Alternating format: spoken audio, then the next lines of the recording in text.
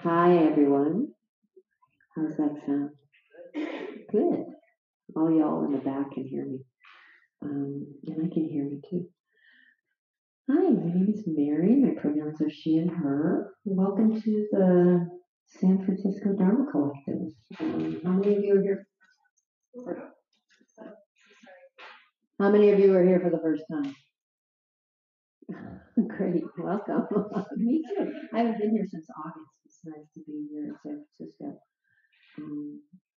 I drove up today from LA. It's beautiful. The Central Valley is green.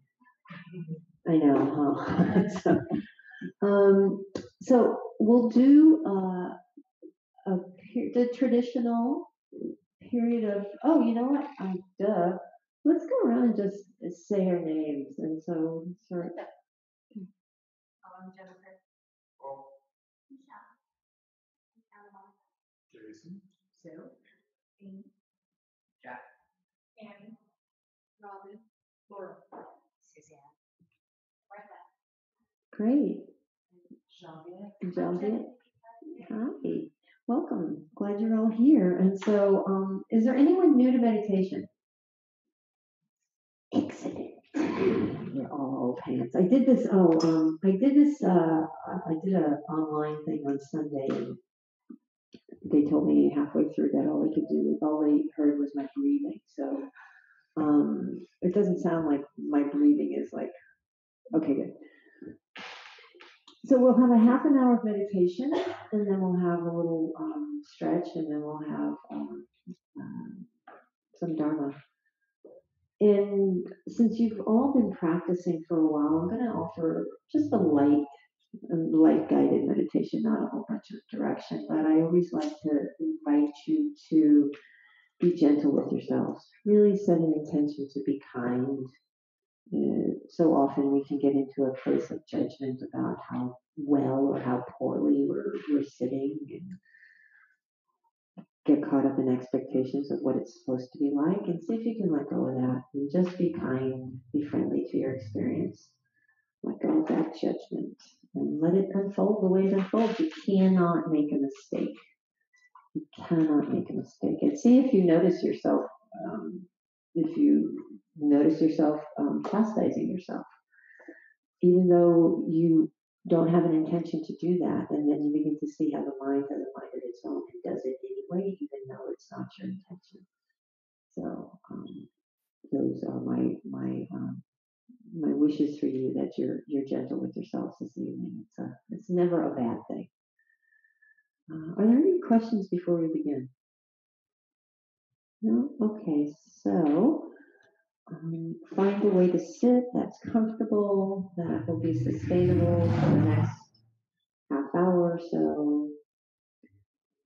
Allow your eyes to close if that's comfortable. If that's not comfortable for you, you're welcome to keep your eyes open with a soft focus in front of you.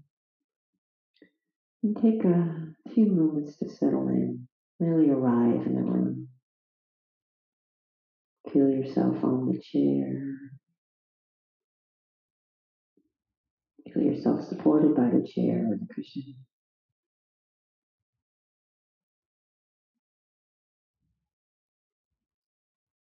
Feeling that foundation beneath you, that support of the earth. And take a moment or two to let go of any tension or tightness you might be holding, starting with the eyes, relaxing the eyes, the mouth, the jaw. Checking in with your posture, making sure your back is upright, that you have integrity to your posture, that your shoulders are relaxed,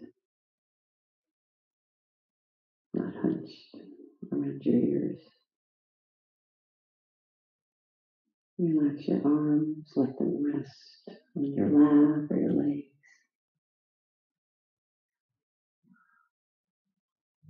Checking in the front of your torso, softening where you can. Maybe softening all the way down to your belly.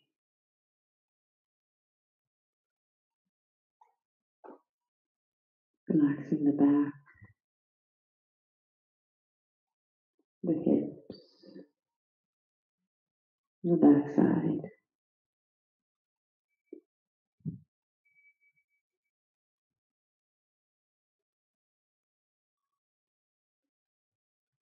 Letting go of any holding in the legs, relaxing the thighs, quadriceps, the calves, the feet. Relax into the present moment. Being aware of your body right here.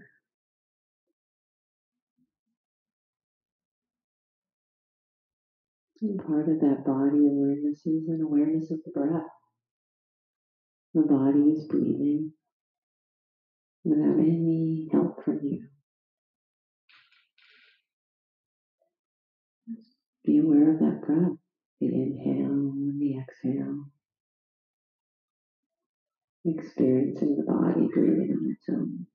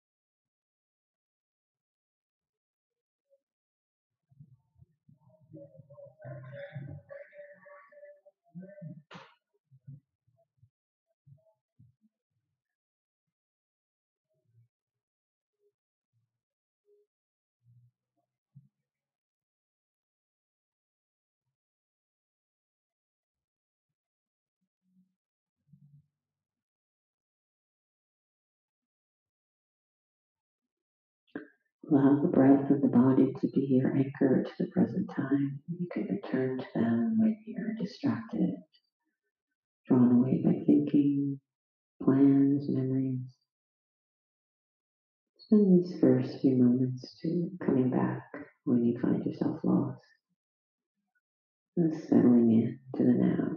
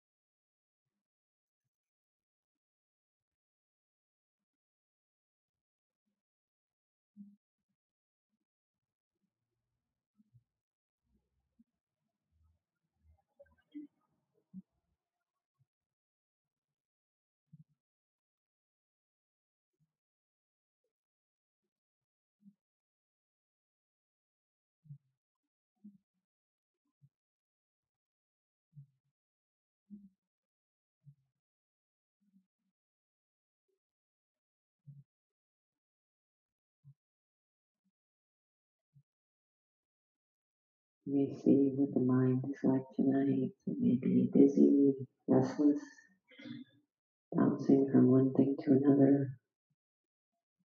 You may be caught in a plan or a memory. You may be calm, equanimity, or maybe dullness, sleepiness. None of these are wrong. You're simply aware of the state of the mind, recognizing that there may be some effort necessary to stay present and be willing to make that effort, letting go of any judgment and being kind to yourself.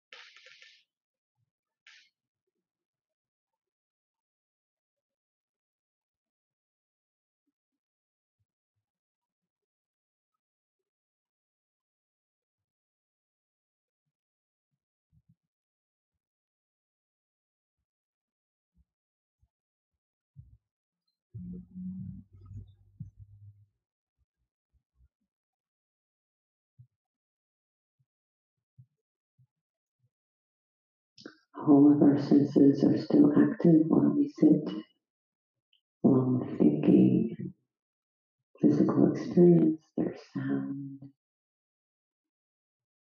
smell, taste, even sight.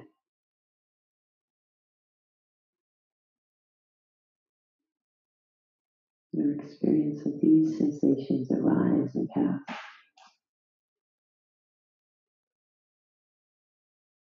See if you can just receive them without going out towards them and grasping.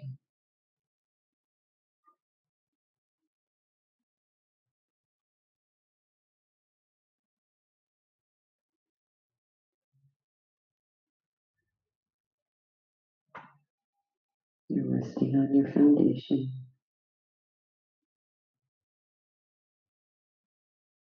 and all your experiences arise and pass, including the thoughts. They may be pleasant, they may be unpleasant, they may be neither. We stay with them, whatever they are. as much as we can.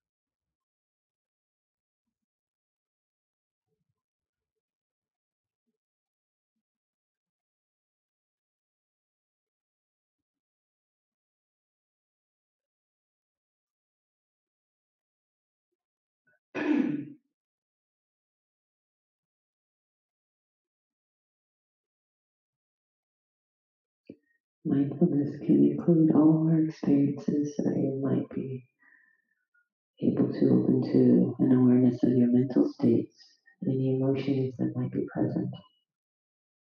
You may connect with them in your body.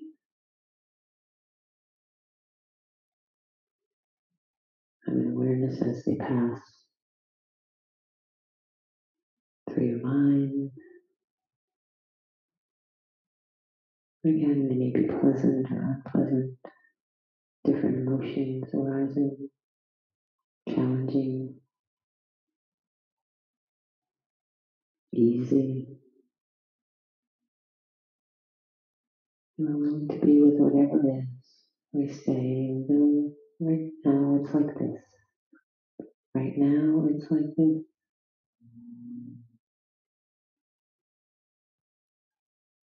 We're not doing anything wrong. It's just what's unfolding. We stay with it as much as we can.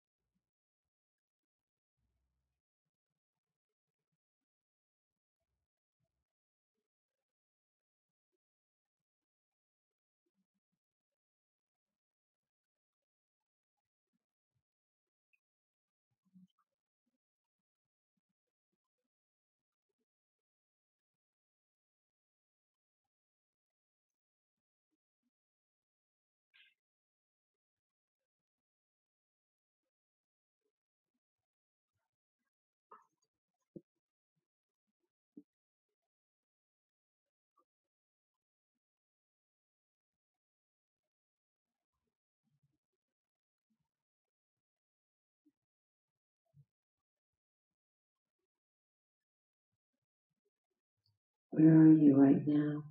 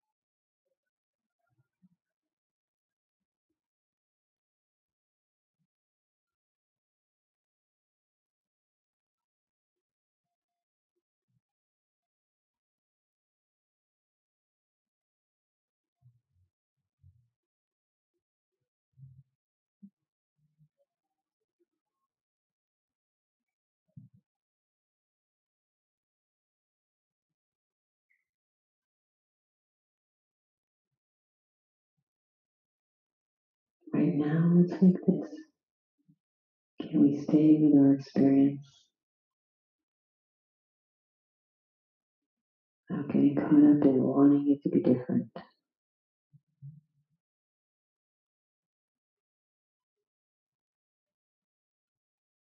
wishing it would change or not change,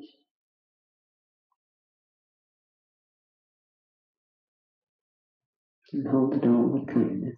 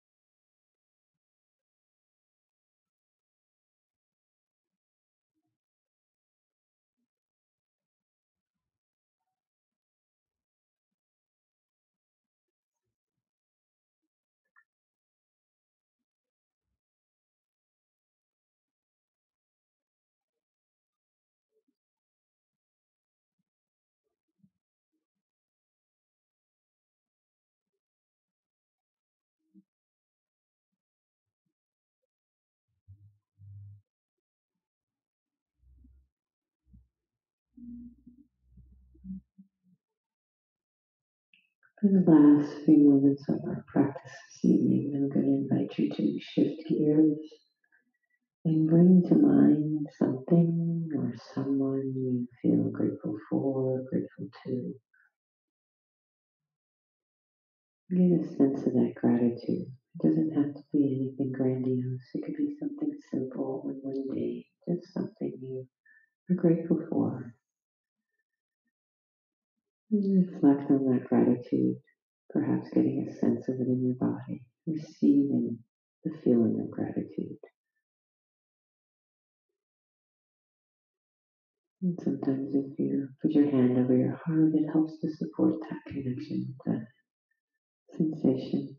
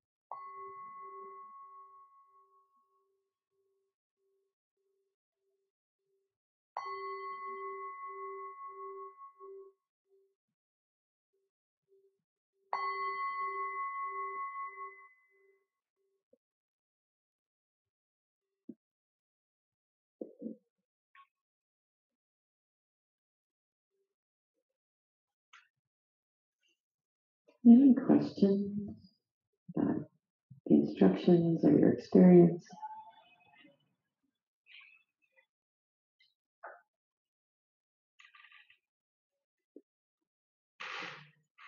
I'd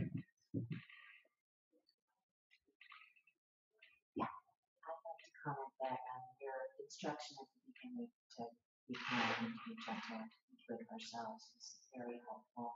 I get it in practice sometimes.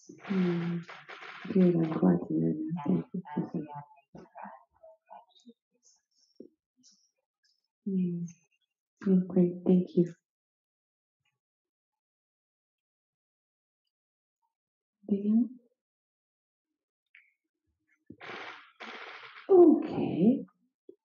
Yesterday I did this yesterday morning in a class I do.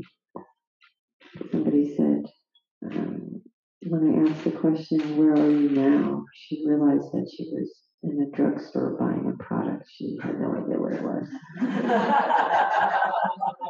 That happens. Yeah, it's great to all of a sudden notice you have no idea where you are or who you're with or what you're doing. Like, wow, the mind is amazing. So, okay, so traditionally I think up here there's usually a break, at least as often as I come up here after the meditation. So let's do a quick stretch break. And why don't you say hi to someone you don't know? Just introduce yourself to someone you don't know. If you need to run to the restroom, help you do that. And then we'll be back here in, let's say 8:15. It's like 4 minutes. Haha.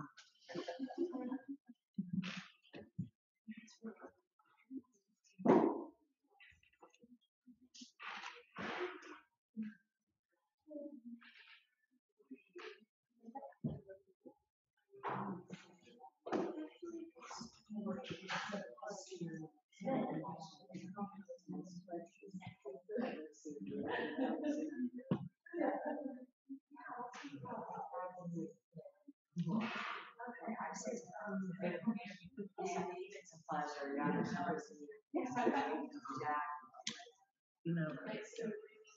Yes, I know.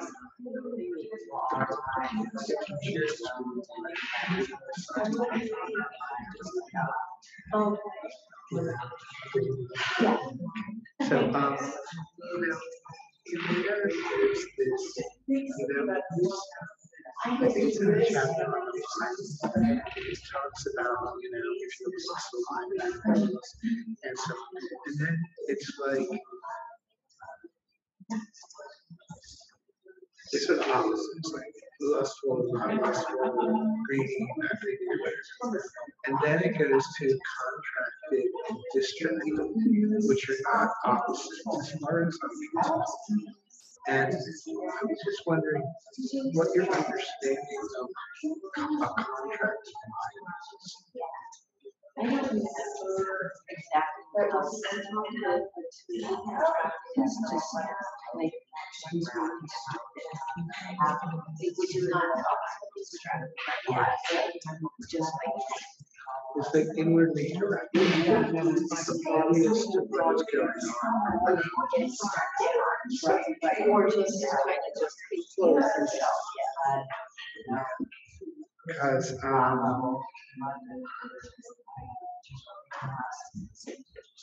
yeah, so I think I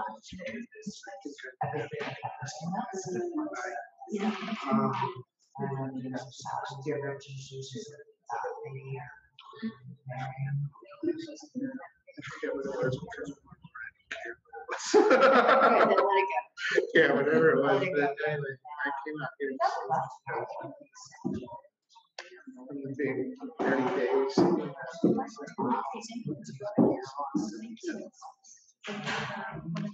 Yeah, because I like to hear him say because when I was like I am actually,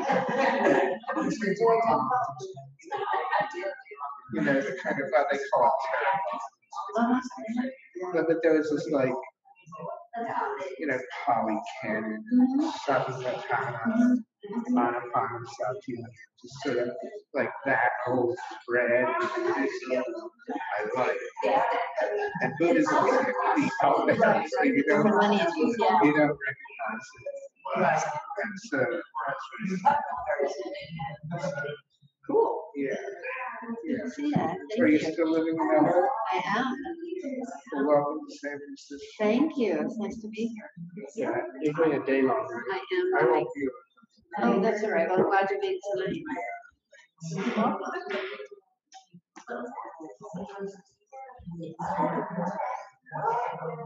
1 minute warning.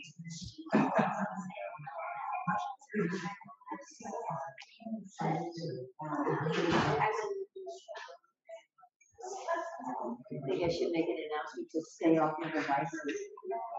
I'm not, you're young, but I think that is it's a great guy.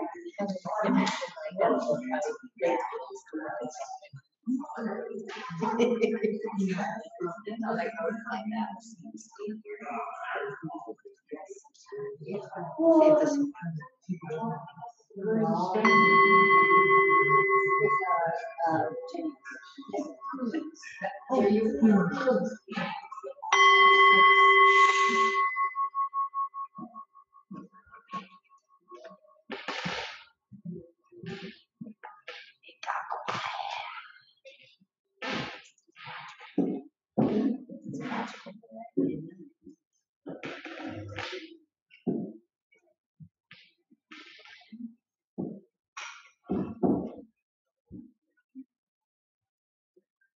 Okay.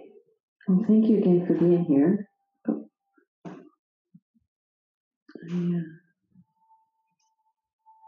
Martha asked me what the topic was tonight, and I think it's the dealing with the insanity of the world.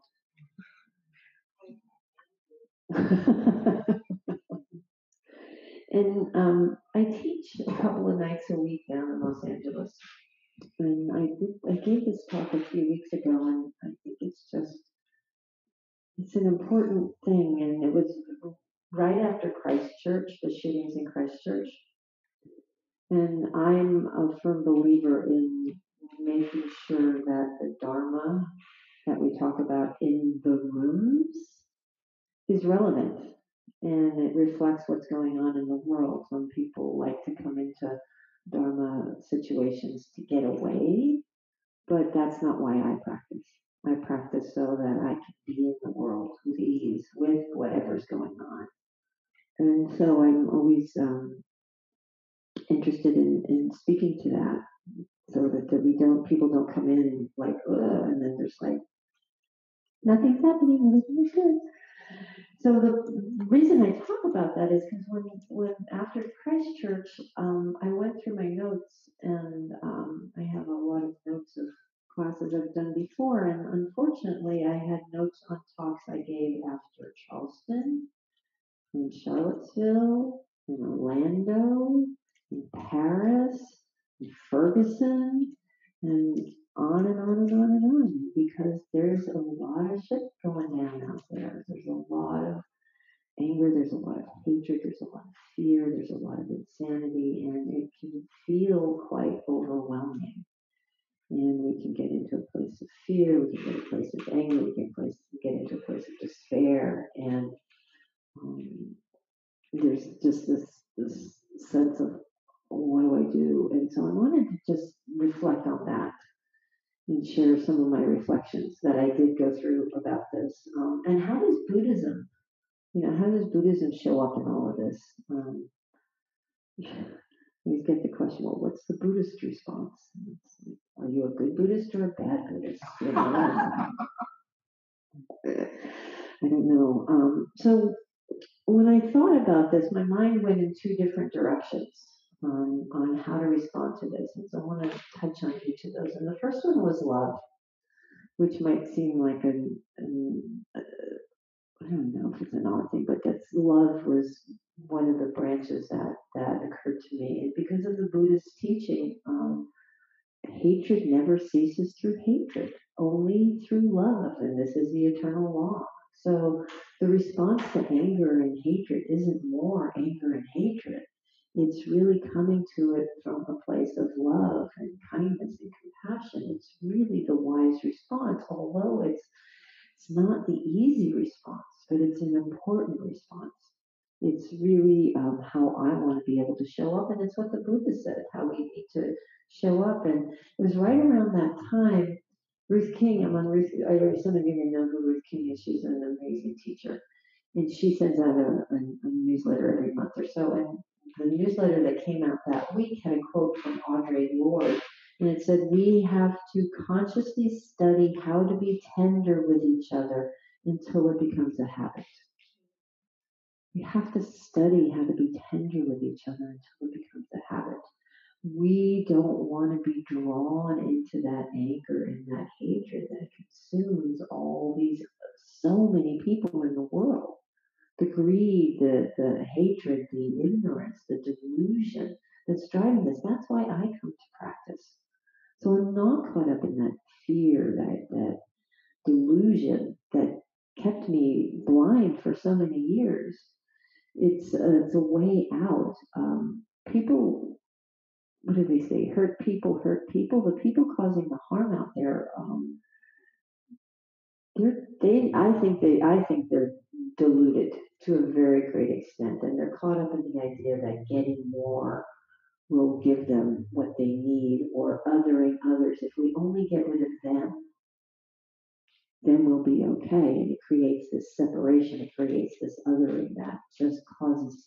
We see it happening right now at the border. They're not immigrants seeking asylum. They're animals. You dehumanize. And there's so much of that going on right now. So we don't want to fall into that trap. It's like, how do I not go to that direction? Oh, can I bring love and kindness to my practice? And I talked last night about some of the Brahma Viharas and the near enemies of the Brahma Viharas, like what it's almost like. And one of the things about the Brahma Viharas is they're unconditional. There's no, I will love you if. It's really, no, I'm cultivating this intention of holding the world with loving kindness. That's the Metta Sutta. Omitting none. We wish all beings well. Omitting none. And Jack Kornfield says, by practicing with mindfulness is what underpins and underlies, it's the foundation of how we do this. We have to pay attention. Mindfulness is paying attention. When we're not paying attention, we can get drawn so easily into reacting, into that anger, into that hatred, into that fear, into that running away, whatever our natural inclination is, either lashing out or hiding. I'm the runawayer. That was my MO. And now because of this practice and because of this mindfulness practice, it's like, oh, I don't have to run away anymore. That's not necessary. So Jack Kornfield says, by practicing with mindfulness, we align ourselves with those who refuse to hate, and with each moment of compassion sow seeds of peace. We support the causes and conditions that reduce violence. We support the causes and conditions that reduce violence. It's a challenge, but hardening our hearts towards others doesn't do anything to them. But there's a hell of an impact on us. It's really painful whether we understand it or not. We shut ourselves off, we constrict ourselves, we get into these tight little balls, whether we know it or not, whether we realize it or not, and we're living in this small, tight world. Whereas if we can open our hearts, then we really can't be hurt. I think there might have been another quote by Dr. Lord where, we can't be hurt by that which, people can't hurt us to butcher it. It's something about what we admit to ourselves and about ourselves. People can't come and hurt us anymore. I don't know whether that falls in this thing, but it's like there's this ability to be at ease with ourselves, this cultivation of compassion for ourselves that allows us to be compassionate and loving towards others. So the way to this practice of love for others is through loving ourselves, through the practice of being kind and compassionate to us. Anybody ever try that? Easy, right? No, it's not. Because we live in this world of getting all these messages about you're not good enough, you're the wrong color, you're the wrong shape, you love the wrong person, you're just wrong. And there's this systemic oppression that we just get just from walking around the world, It's just like, boom, boom, boom, boom, boom. It's subtle. Sometimes it's very overt, but much of the time it's subtle. And to recognize that actually has an impact on us. And we're just never quite enough. Whereas the Buddha says, nah, you're actually fine. You're actually enough. You're actually enough. There's a quote I found that I saw a few months ago from a woman named Emily McDowell, and I don't have it written down, but it's something about bottom line is you're not finding yourself. You're not like a $10 bill you found in a pocket. It's really you're uncovering who you were before the world got its hands on you. Who are you before the world got its hands on you? So this cultivation of kindness and compassion for ourselves is so empowering. My journey has been the more I can forgive and be kind to myself, the more connected I am to the humanity with everyone else. The separation goes down because for me, the separation is up when I'm not good enough. When I'm judging myself and staying away and fearful of what you're going to say or what's going to happen, then those walls go up. But the more I can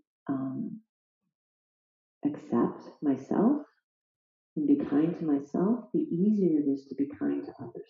Not becoming doormat. I think that's really an important recognition. We don't become doormats, and I'll talk to that more in a bit.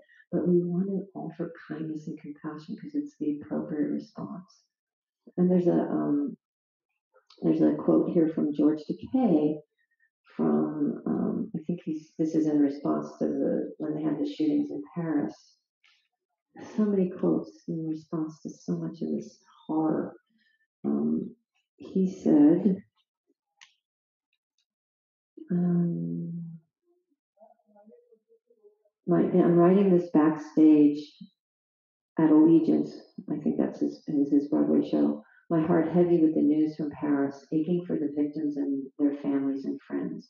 There no doubt will be those who look upon immigrants and refugees as the enemy as a result of these attacks, because they look like those who perpetrated these attacks, just as peaceful Japanese Americans were viewed as the enemy after Pearl Harbor.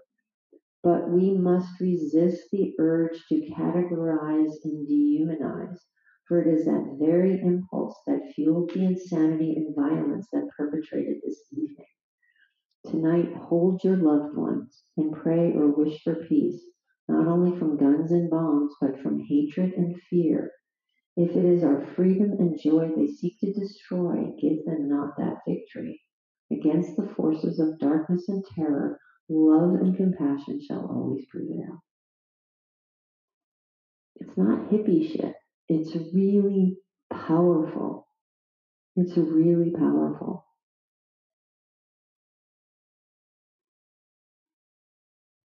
Hatred doesn't cease through hatred,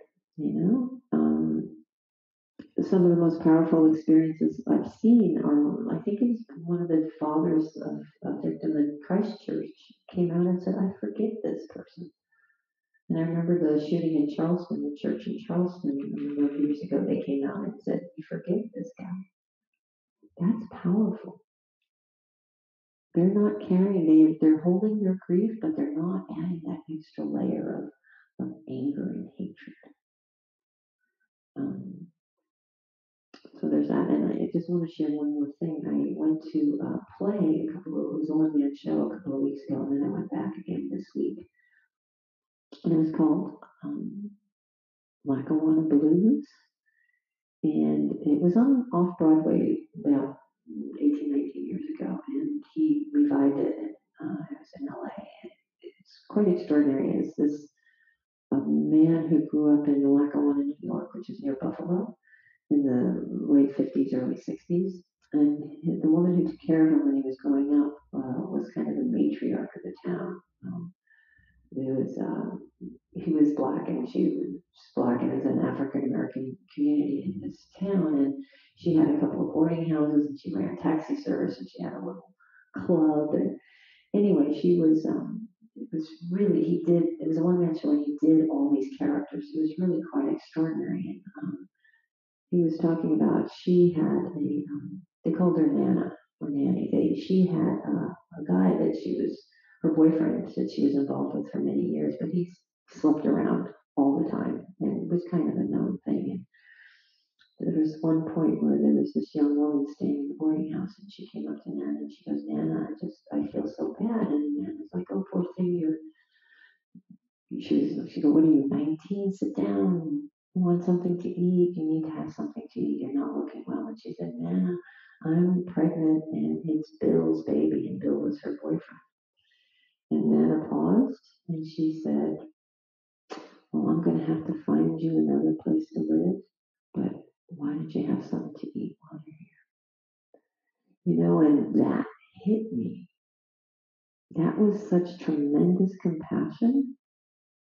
Yet she was also taking care of herself. Somebody, I was talking about this yesterday, and they said she also expressed some tremendous compassion for herself. It's like, you can't live here anymore, but have something to eat. There was no anger in her heart. There was softness and kindness and compassion. Those types of things are extraordinary. Those are the types of things we remember. And so that is one piece of how we deal with this. Try not to let our hearts harden, and start where you are. Because this is postgraduate levels. This is postdoctorate kind of work that we do. Wait, one more thing about this love thing. John Lewis, he's a congressman from the Atlanta area, and he was hugely active in the civil rights movement. He was there from the first lunch counter sit down in Nashville. He was the leader of the Student Nonviolent Coordinating Committee. And I read his memoir a number of years ago, and before they sat down at a lunch counter, they had 2 years of nonviolence training. 2 years of nonviolence training. I just met the man who did that training a couple of weeks ago. Awesome guy. Anyway, that's another story I'll tell you later. So he was, I think it was on the bridge in Selma, Alabama, and he was crossing the bridge and he saw the person coming towards him with a baseball bat. I have to check this out, but this is the gist of it, if that was the exact event. And he saw this man coming at him with a baseball bat, and he knew he was going to get hit over the head with this baseball bat, and he said it was taking everything he had to find the humanity in this person, so he would not have hate in his heart. So he would not other this person.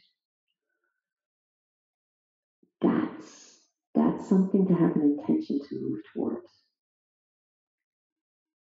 I think there's a lot of these stories, but I'll just let Elizabeth from now. So love is really cultivating that softening in our heart, and that's wise intention in the Eightfold Path, to be with loving kindness and goodwill towards all beings. It's right there. That's how we set our intention, and we start where we are, recognizing I have friends who go, I can't do that. I'm sorry. I hate that motherfucker. I'm like, you start where you are, and you experience what that feels like, and have compassion for yourself, because that's not pleasant to hold back, No judgment, no judgment. So the second piece of this is action. Action. Because faith without works is dead. I think there's some book that has that written in it.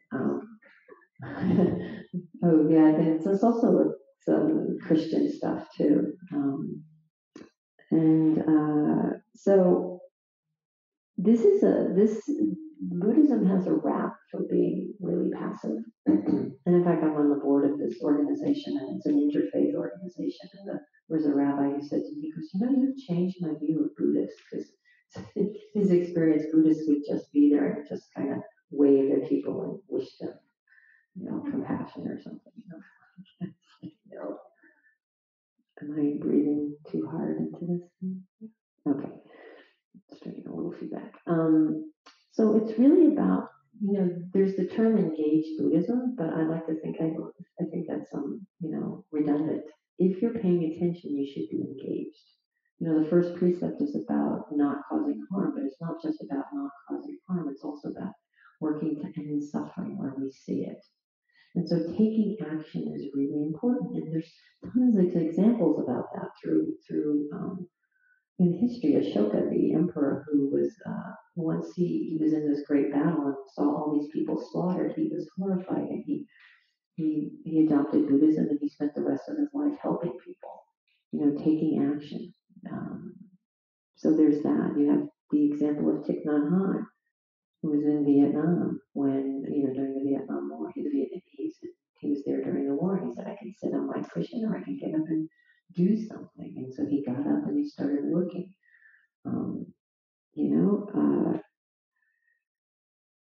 Thich Nhat Hanh says action and meditation act together. And so you have this base of peace, understanding, and loving kindness in ourselves, so that we can take it out there. We have this foundation of mindfulness and ease or peace, and then move forward to take it out into the world and do what needs to be done. And Bhikkhu Bodhi, if you know him, he's a monk he's done a lot of the translations of the suttas. He's quite wise, but he's also an activist. He's also quite active, and he says, yes, meditation is in seclusion and inwardly focused, but the embodiment of the Dharma in the world would be more complete by reaching out and addressing the grinding miseries that ail humanity. I like that. The embodiment of Dharma in the world would be more complete by reaching out and addressing the grinding misery that ails humanity. So that's the ask is to get up and do something to address the grinding misery that so many people in the world experience. then engaged Buddhism is applied to our engagement as citizens in relation to service. So we are engaged in service, whatever that looks like, whatever that looks like. And there's a man, Charles Johnson, who's an author. He wrote a great book called Middle Passage. Really excellent book. But he writes for Tricycle and I think Alliance for Vermont. He said right conduct, one of the factors of the Eightfold Path. You translate right conduct is to translate Dharma into specific actions of social responsibility. Translate Dharma into specific actions of social responsibility. Where you see something, do what you can. Again, start where you are. So, how do you do that? I saw an article by Diana Winston. Some of you may know her. She's the director of the Mindful Awareness Research Center at UCLA, but she's taught at Spirit Rock a lot too. And she wrote an article about how to be a bodhisattva. And if you know what a bodhisattva is, bodhisattva in Mahayana tradition is that being who forgoes their enlightenment until all beings are enlightened. Beings are numberless. I vow to save them all. No pressure. No pressure. So, but she has these, I love it, 8 steps to being a bodhisattva. But this is, I think, a good little thing to look at about how do we take action. Set an intention. That's with anything. The mind follows the mind. You want to set an intention to move in this direction. I want to be of service. I want to end suffering where I see it. How do I do that? You set an intention and then you take the action. Because without action, intention is just a mental exercise. How do you do that? So set an intention. Have some kind of a spiritual practice as a foundation. Meditation, this sitting, cultivating mindfulness is a really good spiritual practice to help you in this journey of taking action. Because you're paying attention. You're aware of what's going on. You're aware of what you're doing. You can see your responses. You can perhaps respond rather than react. You can recognize when those emotions are arising, when there is an anger. It's not saying that anger is not going to be there, not saying that stuff's not going to arise, but when you're mindful, you're less likely to have it take over. You can respond and say, wow, there's anger present rather than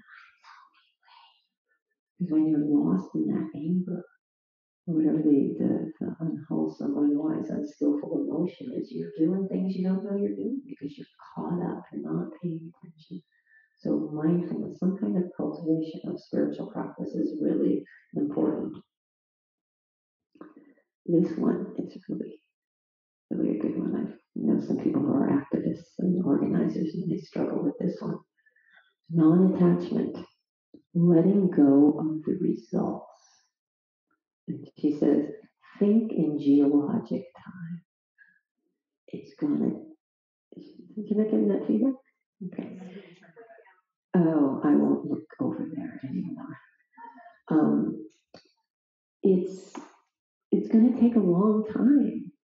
It takes a long time to work on this stuff. What was it? Reverend Jim Lawson is the man who did the training of, the nonviolence training before they did the sit downs. And I was in a meeting with him a couple of weeks ago. He's one of the founders of an organization I'm on the board of, and he came to a day-long retreat, a work retreat that we had. And, it's almost like he says, I'm still talking about this stuff, 50s, 55, 60s, 90. He's like, I'm still talking about this stuff, almost 60 years later. It takes a long time.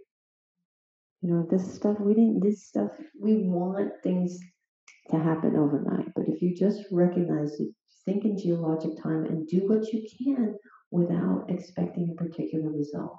It can be very disheartening if we want to see X, Y, or Z happen. And we burn out and we give up. But if you see the big picture and go, okay, it takes time, it takes work, it takes effort. And in that same vein, she says, know the history. Know the history of racism. Know the history of Islamophobia. Know the history of homophobia. Know the history. See it. That's why there's all these great books like The New Jim Crow is a great book.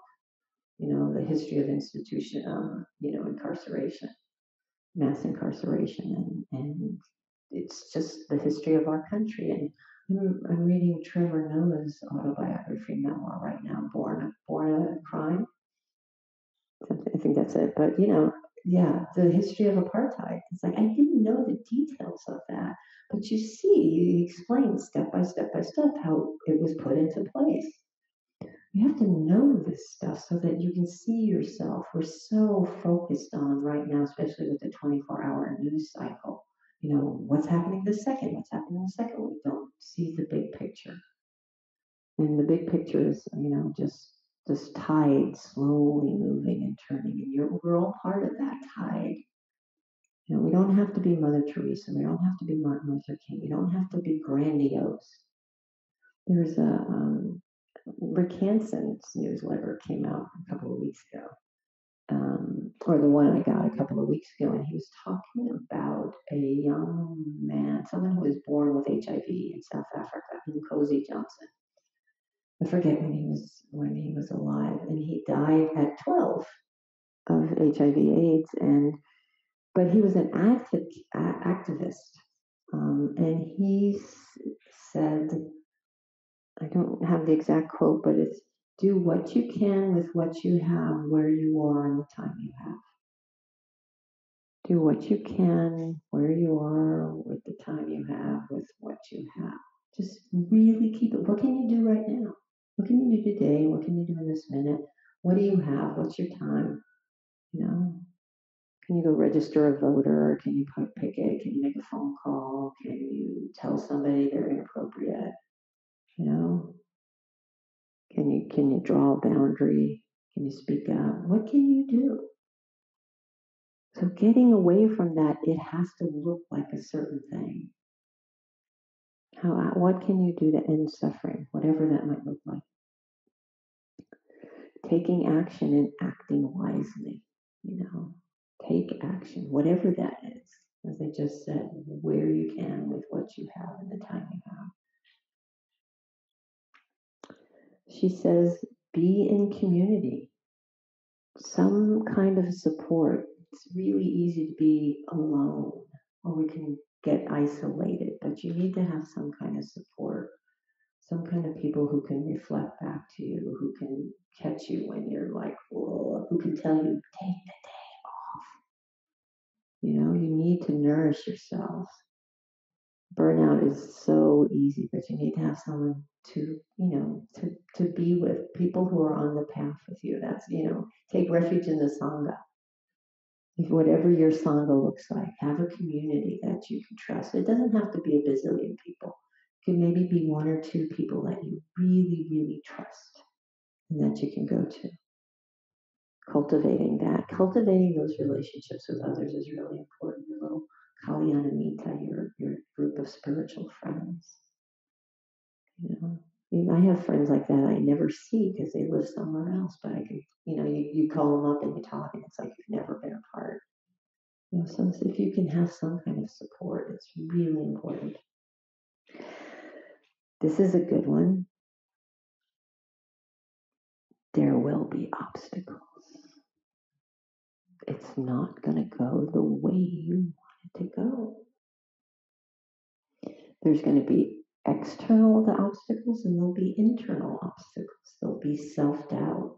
There'll be that judgment. There'll be that criticism. There'll be the fear. I'm not ready. I can't do this. Who do I think I am? There'll be, people coming at you, especially today. People are they're so quick to attack. Which might feed into how you feel about yourself. So lesson one, don't read the comments. That's what I hear from everybody. And then they went, I read the comments. Oh, I can't get out of bed now. It's like, don't read the comments. But just know there's going to be obstacles. This ties in with that. It's going to take a long time. It's going to take a long time. When Trump got elected, I said, I'm sorry, I'm not going to live long enough to see how this all unfolds. Because it's not going to just end. There's long-term ramifications that I may not live long enough to see how it unfolds. And so to have that, that awareness that this continuity, this continuum, this shifting, this ripples, that it's big. What can you do? What action can you take? Just do it. And try and live a meaningful life as much as you can. I don't know, whatever that means to you. And I didn't have any notes on that, and it's been a couple of weeks since I read the article, so that might be a really sad number 8, but that's the last one. So the other piece that I wanted to talk about this is that I always need to mention is that as I talked about this one guy who thought that Buddhists were just like, oh, magic pixie dust and everything's okay, that this is a practice of absolute accountability, that we are accountable for our actions and we hold other people accountable for their actions. It's like, it's not this mushy, oh, I'm supposed to cultivate compassion, therefore you can do whatever the hell you want to me. That's not what it is. It's like, I don't hold animosity towards you in my heart, but you can't come to my house. And actually, you might need to go away.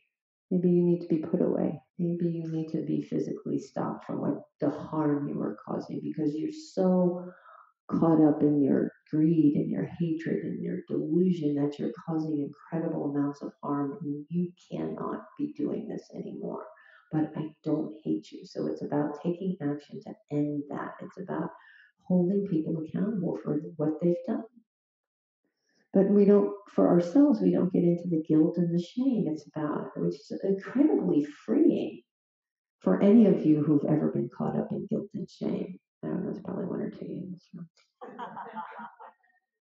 It's recognizing that, oh yeah, I screwed up. I did something that caused harm. I made a mistake. Maybe because of my conditioning, maybe because I just got caught up in the moment and I was incredibly unskillful and I hurt you. I can still do that, but verbally, I'm very good verbally at hurting people, not physically. I'll just sit there and go, my sarcasm. So it's about being careful and going, I'll own it. I own it. I did that. Can I do anything to fix it, and set the intention to not do it again? So it's not like berating ourselves, because the berating is just like, oh, I'm so bad. I'm so bad. It's like, that doesn't serve anything. That's the second, third, fourth, fifth arrow that we shoot ourselves with. The first arrow is like, ooh, I did that. Oh, I'm so unskillful. Don't need to pile on. Don't need to pile on. So to recognize that there's personal accountability and accountability for someone else. Okay, here's my story about that, which just happened today. I posted this photograph that they used for my flyers. A friend of mine took that picture a couple of years ago. And I said, damn, a lot of people are using it. I wanted to just give her a shout out. So I put it on Facebook today and gave her a shout out saying thank you, because she just took a picture and gave it to me. It was really sweet. And my brother-in-law, my husband's brother, who I haven't seen or talked to in 5 years, 6 years, because the last time we had any contact, he was threatening to kill my husband. He said, I know where you live. I'm going to come. I'm going to shoot you. I'm going to blah, blah, blah. Really not nice. Scary to a certain extent, but we also know he's a big mouth and does nothing. So it was like scary, but he's probably just fucked up. And today I see on that he commented, nice picture. And I'm like, no, no, no, no, no. You don't get just to walk back into our lives. No, you don't get to do that. So that, I don't know if I'll just delete the comment and block him or whatever. I think I might just do that. I just, you know what? I talked to his niece a couple of years ago, and she goes, "Yeah, I don't have much contact. It's not my heart. I wish him well. I hope he gets the healing he needs. But you don't get to come waltzing into my life. That's not okay. That's a boundary, but without hate. I'm like, I have this sense of equanimity around that, that I'm incredibly grateful for. But it took the work of this practice of sitting on the cushion, of paying attention, of really being willing to feel it, and being kind to myself, being compassionate to myself. That's like, I think that's such a key. It's a key to unlock that wall of separation that keeps us from each other. When we can be kind to ourselves, we can open up to others, and it's about letting go of that separation, about really being able to have this unconditional compassion for others. Look at these great spiritual leaders like the Dalai Lama or Thich Nhat Hanh. They have that. They have this lightness, they have this joy, and they have this great compassion. And also this like, no, no, no, no. Peace. No bullshit. So I like that. So those are my thoughts about this, and I'm happy to have any questions or comments. And how does this land for you guys? Love to hear that. And How do you, I'm not going to get into specifics, but how do you know what right view is? How do you, like there's this problem that I have, which is I get attached to views. And so how do I know what right view is? Like if I'm in a situation where I think I have right view, but I happen to know that a lot of people, millions, disagree with me. Mhm. And so how do I know? I mean, if I'm gonna like spend time as an activist making the world, like working with intention to try and make the world what I think is a better place, wouldn't those millions agree if I was right? Not necessarily, because they may be caught up in their delusion. There's a lot of there's a lot of people who will vehemently disagree with you about wise view, and so I think for wise view is to really see to understand the nature of suffering, and that suffering is about clinging and craving and wanting things to be good all the time and not recognizing that, what, to quote the Buddha, shit happens, and that I think that that xenophobia that's sweeping the country right now, and all the backlash and all the just the hatred that's bubbling up or coming out of the woodwork. It's been there, but it's just coming out of the woodwork, and all the hate crimes. What was it? All these churches in Louisiana just this week were torched, and the social justice center in Alabama, I think it was there was arson with white power signs last week. I mean, it's happening, it's happening, it's happening. So those people would disagree with you because they're caught up in their fear, they're caught up in their othering, and it's like, so my wise view is seeing clearly. Okay, this is causing harm. This is causing harm. And if you so I also, sometimes if you are not clear, check with that spiritual community you have as well, and understand that's the myth. If I just explain it to them, then they'll understand. That's the huge myth that we fall into. It's not true. It's not true. There, some people just, there's dust in their eyes, as the Buddha was saying. I don't want to teach. And And people say, well, there's some people just a little dust in their eyes. They're not caught up in their confusion and their greed and their hatred. They're almost ready to see, and they just need your teachings. And there's some people who are so caught up in their fear for whatever reason, for the conditions that they've had in their lives. They can't see it a different way. They're so skewed. They're so skewed. You know, you wish them well, and then you say, no, you can't do that. You know? Yeah. There's something you said that I fear may be true, but also just like Hmm. you said, you may, there are forces at work right now, Trump but what he's been unleashed, this could take a long time, and you just can't predict the outcome. It's so hard to accept that possibility. And I don't even know how to accept that. Mm. If that turns out to be reality, which is very rare. Yeah, I hear you. Practice, how to even begin with practice to really accept that I cannot get attached to it now. It may not go how I want, but somehow I'm just keep it on. It is hard. And I think that's why the big picture is really important, because our lifetimes are nothing. We're gnat's eyelash.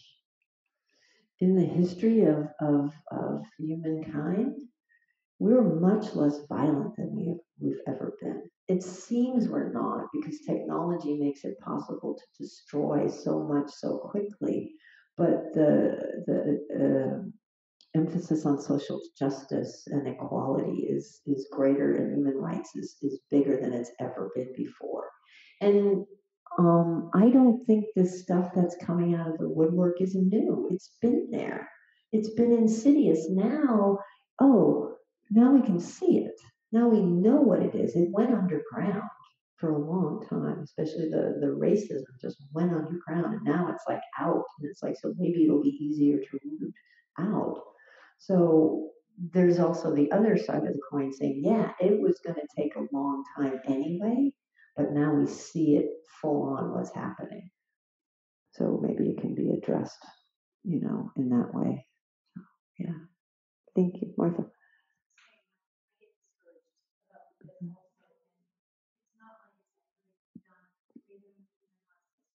Mm-hmm.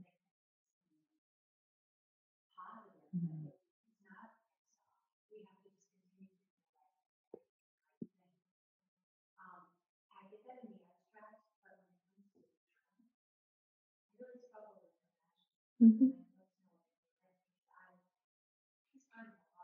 Mm-hmm.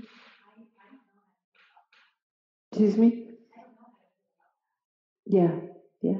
It's a challenge, and you're not the only person who feels that way. And the only thing I would throw in there is the actor and the actions.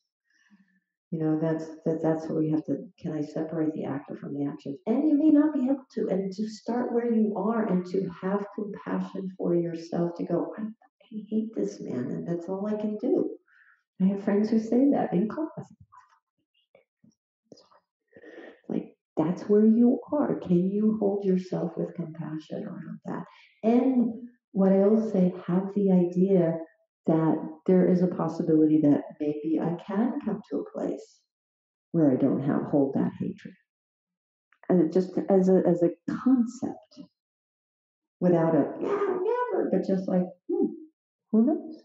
Maybe it's a possibility someday, without berating yourself. That's the hugely important piece. And I want to honor the time. It's 9:01. So y'all should hang out and talk to each other, and say, how do you do this or whatever. And a couple of announcements. I'm doing a day long here tomorrow about really looking at that conditioning. Blech. No, don't come because you don't want to look at the conditioning. So that's that. And I have a mailing list that I put up there too with all the other little mailing lists. So if you're so inclined to get on my mailing list, and I am doing a retreat registration just opened down in Big Bear, up in the mountains in August.